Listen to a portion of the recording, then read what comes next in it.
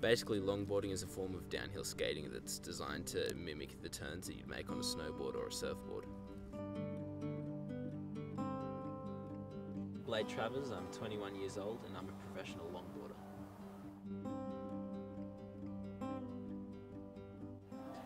Hi, I'm Hugh Statton and I'm 22 years of age and I'm a professional longboarder. It came out of surfing about in the 60s or 70 odds and they made their own kind of skateboards out of wood and stuff. One's a lot longer than your average board really, and it's not just one width the whole way. It's like a pintail. It's small, streamlined. The trucks are quite far apart, so you've got kind of long turns, built for speed really. Well, my board was about Hugh's length, but then in a skating accident one day, I accidentally snapped it. How'd you snap it again?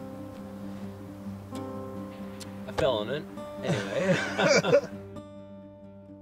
You see the wheels here, they're quite rubbery. They're gripped to the road a lot more. They give you a bit more speed to push out of, like you're pumping down the hill. So when you come into the turn, you kind of sink into it and then push out.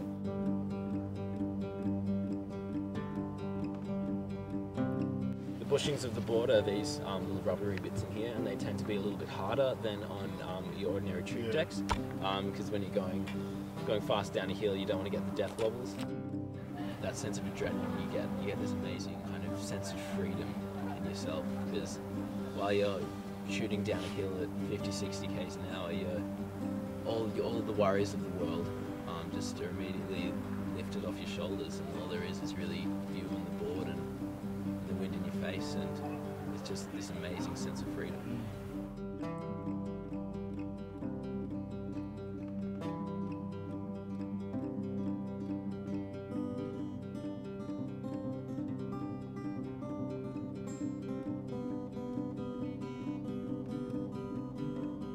No, the great benefits of longboarding really is the sense of community that you get from everyone really that you meet, and you really get a good vibe, and it makes you really want to push the sport.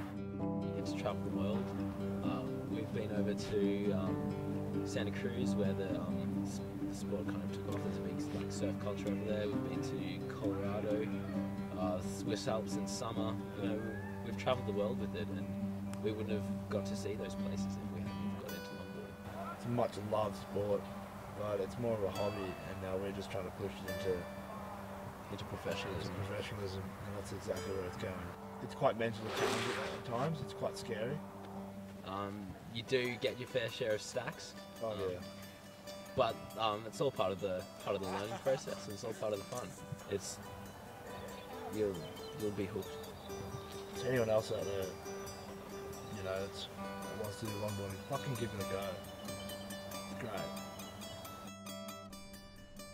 No other sport gives me that sense of freedom and self-expression that longboarding does.